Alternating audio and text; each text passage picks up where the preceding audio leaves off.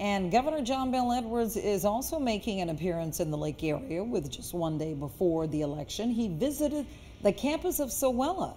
KPLC's Olivia Vidal is there now with a recap of his visit. And Olivia, did the governor mention anything about the president coming to the area?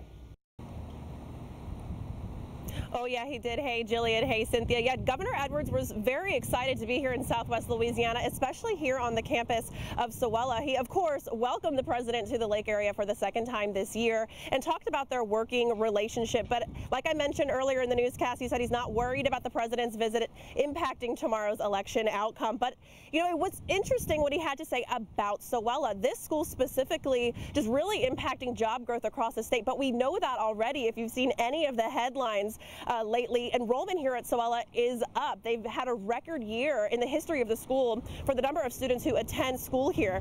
Now, the governor said the training and education that students receive here at SWLA is attractive by bringing big business to the state, especially if we can diversify the workforce. That means bringing more high-tech businesses to the state. He says if he's elected a second term, he wants to continue working on workforce development and making sure students are equipped with the skills they need for quality jobs here in Louisiana. You're not going to be able to keep big businesses from investing in Louisiana because we have every other advantage there is, which is why we were precisely on the wrong road, headed in the wrong direction under my predecessor, when for 8 years we cut higher education more than any other state in the nation. We turned that around in my very first year, and it is yielding big dividends to us, and we're going to keep doing that going forward.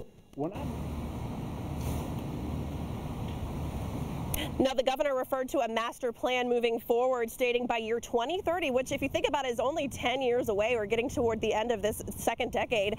He would like to see 60% of workforce to have a post-high school credential or a degree, which he says will transform the economy. Back to you guys in the studio.